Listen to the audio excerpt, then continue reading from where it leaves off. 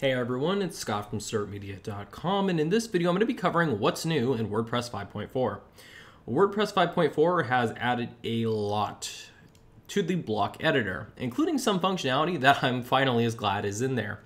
WordPress 5.4 adds some new blocks and it modifies an existing block, and we're going to be talking about what's been added. So one of the great things about the block editor is it continuously receives performance improvements and accessibility improvements. And we don't touch on those a lot because it's going to affect a minority of users, but there were improvements for accessibility. We're going to move past that though, because I'm not going to break down the accessibility too much. There is a doc on them on the WordPress.org website. I'll include a link in the description. But that being said, we're going to look at the cool new options that have been added.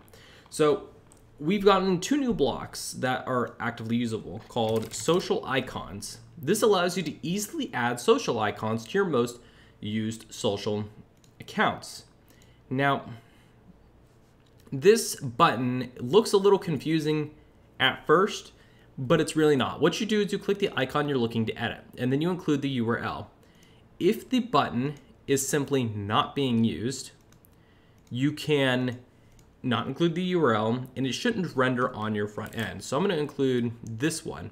So as you can see, I put the URL to be a blank hashtag, and if you put them in for each of the ones that you want to use, the other ones will disappear after you click off. One thing I kind of wish that it did a little bit better on was making it clearer that the buttons weren't going to show unless the URL was injected, because when it shows them as faded out, it doesn't really help communicate that, hey, this isn't going to render on the front end. Now, one annoying thing that you might have with 5.4 is that it automatically puts the editor in full screen mode for new applications. So all you have to do is click over here and you click off for full screen mode. It goes back to normal. You don't have to worry about it too much.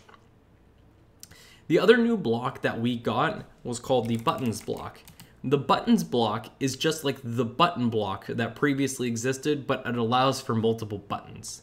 You get basically the same sort of functionality, except instead of choosing square or round now, you can put a border radius. A border radius is a CSS property that basically says how rounded the object is. So if you put 50, it's now very rounded. But if you put 90, as you can see, it's a lot less round. So you basically work backwards a little bit. And if you put 50, you can go up to 50. If you go anything higher, it won't make it round. If you put anything, normally a good solid number that most people go with for a rounded icon is around 20. Or if you want to go super round to make it more pill shaped, you go all the way up to 50. You could choose whether you want the item to now be a solid background or if you want to have a background gradient. Gradients are seeing a lot of improved use in WordPress, and it does include some basic examples that you can use, and they look interesting. One of the great things that's been added in Gutenberg is expanded gradient options to allow you to more frequently customize the way that your sites look without needing to get into the nitty-gritty of CSS, which can be quite complicated. And the gradients option is actually really simple to use, but provides you an incredible range of flexibility. Like any one of these none of these button colors look like the others except for maybe this one and this one, just slightly different greens, but they all look colorful and they're super easy to use. You can just simply drag the range of colors that you're looking to use and you can get completely different looking buttons. It's pretty interesting, and if you want to add more colors, you just slap them in there, and it's very easy to use. And I'm quite pleased with where this buttons block has come.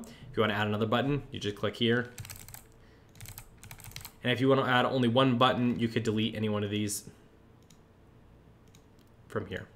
Super easy, super impressed, and I'm very proud of the core team and the Gutenberg team for what they've done with this. So now that the buttons block has been expanded, there's been improvements. The featured image box now, you should be able to just drag an image directly in there instead of needing to click on it and then have it in there. So all you have to do is drag the image from your file manager on your PC or on your Mac in the Finder window, and it should work without a problem. The navigation block now gets additional colors. We're going to look at that. This was included originally in Gutenberg 7.3. All changes in Gutenberg up to version 7.5 were integrated in Core. So the one thing about the navigation block is it's currently not visible, which is a little weird because the changes were in there. But the reason that the Gutenberg team decided to not include the menu block in Core at the moment is strictly because it frankly wasn't useful. I covered on the navigation block in another video. It's not in there right now, so we're just going to install the Gutenberg plugin so I can show you the change. The reason it's not in there is strictly because it has no use at the moment. Nobody could find a decent use for it because it's not full site. There's no full site editing. If we go and now search for navigation, we have a layout element. We could choose to create from top level pages. And now you have additional functionality. You could choose the color scheme. Your theme has to set it. You could set a default. You could change your navigation structure. And you have text and background colors. It looks really solid.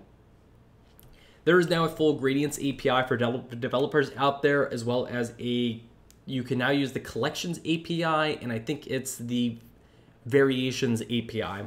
These are basically just APIs that allow you to create variations of existing blocks, and the collections API allows you to group a collection of blocks by a namespace. This just makes it easier for you to sort blocks that are from your own plugin. For instance, if you have a plugin like Atomic Blocks, it just makes it easier to make a collection of them.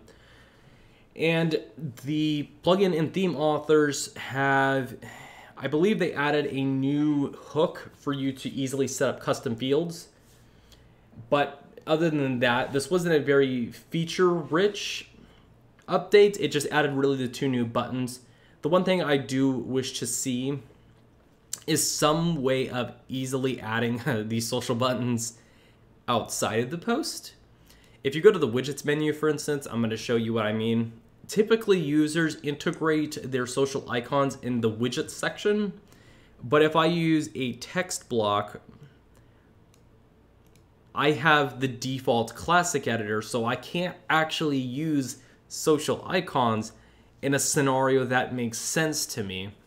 So I'm a little disappointed so far in the improvement of outside of the editor. I was really hoping to see some way of adding the social icons in a place that wasn't the post content. But hey, it's there, and it doesn't even cover all social networks, but that's because the icons have to be made. So personally, I enjoy the feature. 5.4 has been a good incremental update. It's nothing crazy. It hasn't added or fundamentally changed anything. It's just I wish the blocks could be used outside of the editor, because I've never met anybody who puts their social icons in the post content. There are applications for this in custom post types. For instance, if you had a team custom post type, you could put the social icons in there in a pre-made template.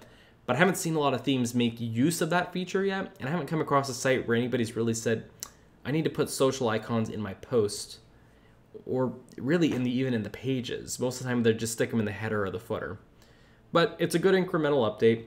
I hope that 5.5 adds something a little bit bigger, because it is a more major release. People tend to think that you have 0.5 and then you have your major release, which is like version 5 to 6. That would be a major release.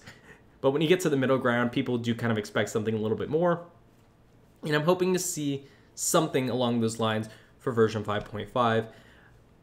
But it's just been a good improvement update. I've had a faster editing experience, and I've gotten more people to use the block editor now that the performance issues have been resolved with longer post types.